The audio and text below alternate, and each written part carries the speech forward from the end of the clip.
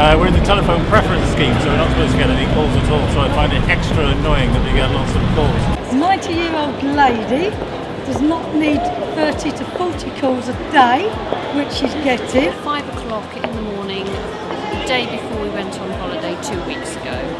Very handy.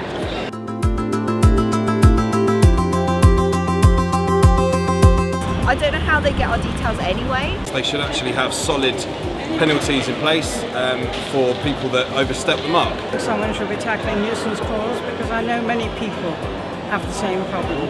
I'm worried for my mother, who I feel is then vulnerable.